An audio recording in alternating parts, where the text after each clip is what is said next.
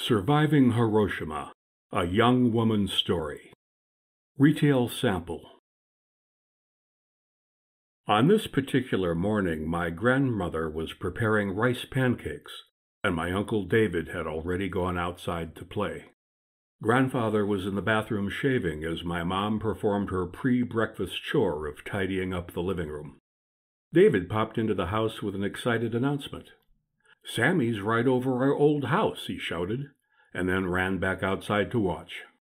Grandfather was grumpy. I wish they'd drop whatever they're going to drop and get it over with. He didn't like to start breakfast before the all clear. Grandmother sighed, "God's mercy," and let it go at that. Mom focused on her cleaning and said nothing. She would remember David running into the house and shouting again moments later. "They've dropped something," he began, "and it looks like a small pair of—" There wasn't any noise, just a blinding flash and shattering concussion.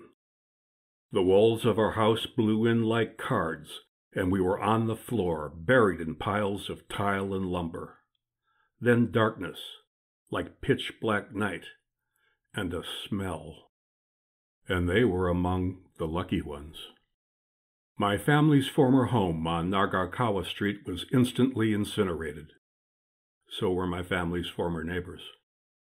Temperatures reached 7,000 degrees Fahrenheit in a 900-foot diameter around ground zero, and the initial shockwave traveled across the city at 7,200 miles per hour, slowing to 768 miles per hour, the approximate speed of sound.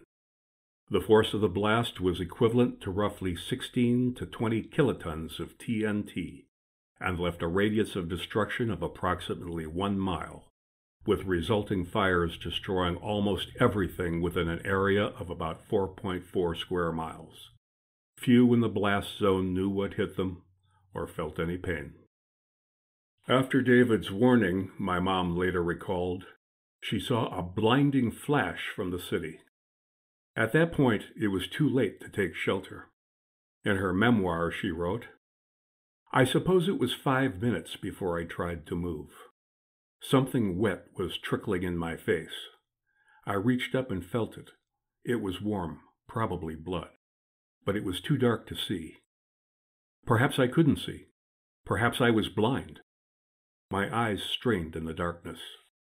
Although she couldn't see, her hearing hadn't been affected. The first sound she remembered hearing was David, half calling out, half crying, "Mom, Mom, where are you? It's so dark I can't see." The dust was beginning to settle, and Mom became conscious of movement across the room. It was David under a pile of rubble. She was suddenly aware that their house had fallen on them. The bomb obviously must have landed in their yard. It was lucky that David had just stepped into the house before the explosion. He would have been killed had he been outside. She heard another voice. "David, David, are you all right? God save my boy." It was Grandmother. At least 3 of them were still alive.